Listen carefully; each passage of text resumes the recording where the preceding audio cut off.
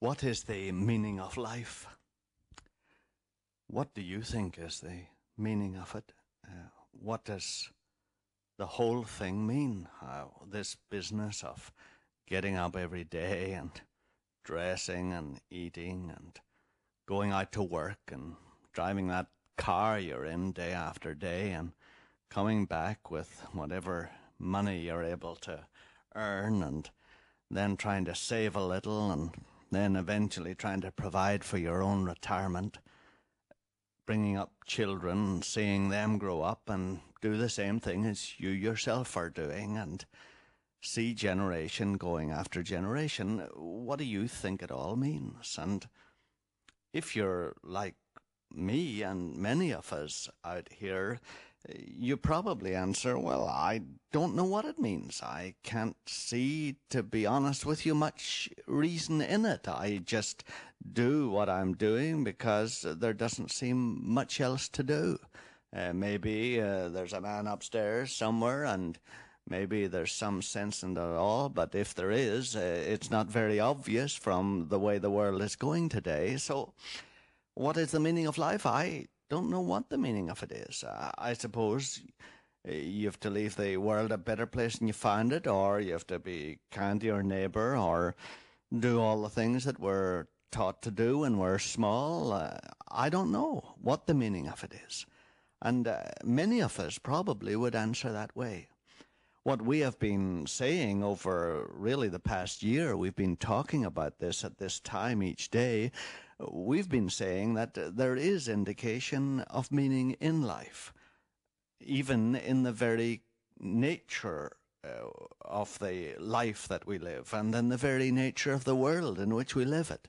We've been saying that there is order, obviously, in the orbiting of the planets. They aren't just running around there by chance. They aren't colliding with each other every other day. Even our world, however unreliable it is in so many ways, is very reliable in others. The sun does rise at the appropriate time every day, and we actually time our own watches by it. And we make our rocket shots into space on the basis of the fact that certain planets will be in a certain position at a certain time, and lo and behold, they are. We plant our seeds each year believing that the seasons will occur more or less as regularly as they did last year, and they do. We actually carry on our everyday life on the assumption that our blood will keep circulating over miles and miles of arteries, and it does.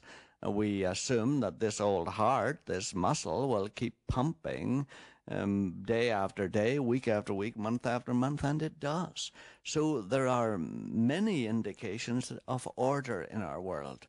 And you remember that early on in our discussion this year, we came to the conclusion that there were enough evidence, there were enough instances of order to take the position that Albert Einstein did, that there must be an intelligent mind behind the universe. And we concluded, of course, that he must be a personal mind, because it takes a person at least as personable as us to make us persons. A dog couldn't make us, an inanimate object couldn't make us. A lower form of life can't create a higher form of life than itself.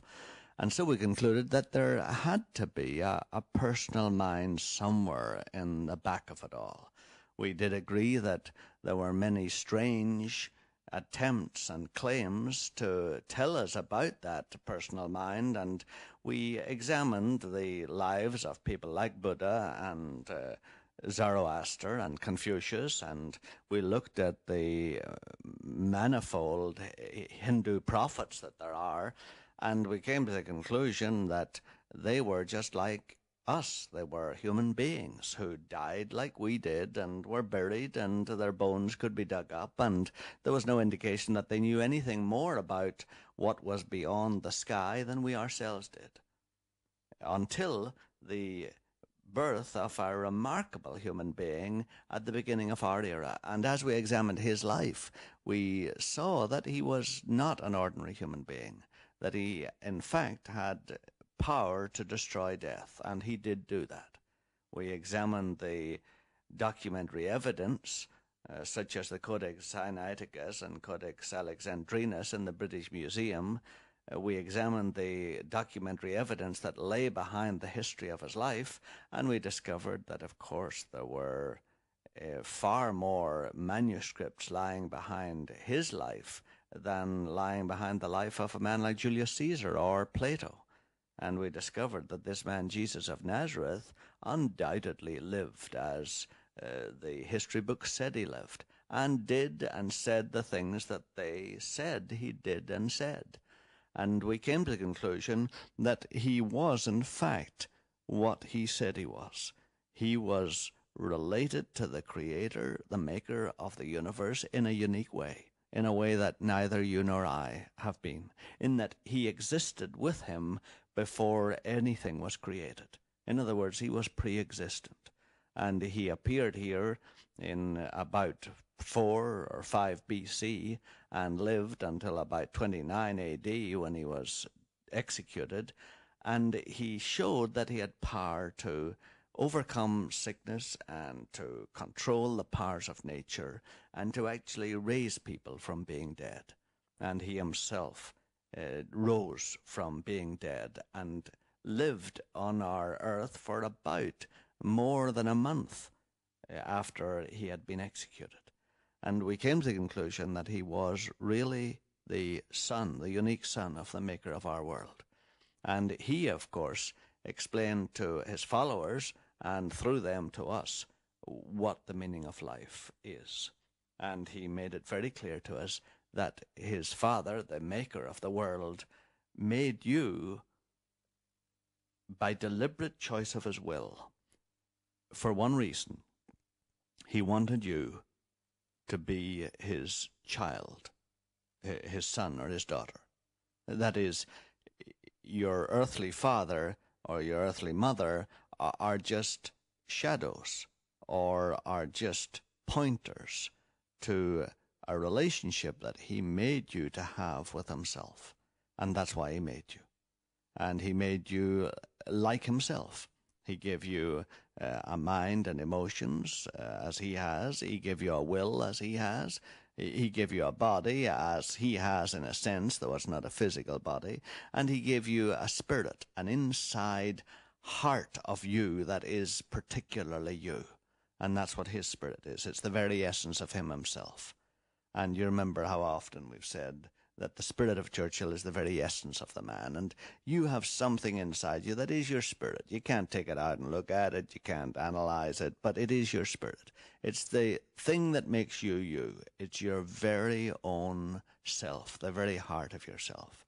And he made us with the same capacities that he has because he wanted us to be his children or his friends. He wants us to live with him forever and to do all kinds of things in connection with the development of the huge infinite universe that we see out there beyond the stars. And that's why he created us.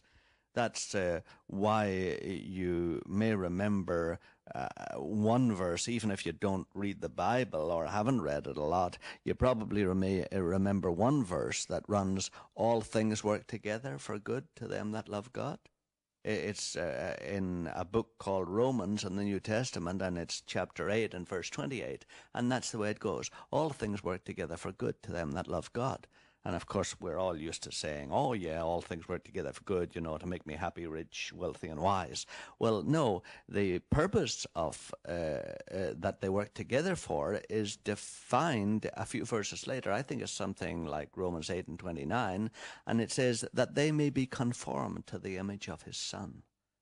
And that's why we're here on earth, that we may be conformed to the image of the Maker's Son. That is, that we would become people like Jesus. Now, you have to clear up your mind of wild ideas that you have about Jesus. He wasn't the kind of dreamy mystic that everybody paints him as being. He was a very realistic, down-to-earth man who was very kind and very tender-hearted, but was also very strong.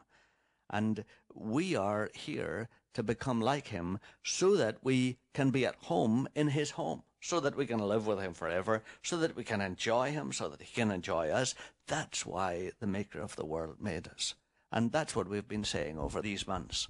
And of course, what we have mentioned is that we haven't really cooperated too well on that. And that's what we'd like to talk a little more about tomorrow.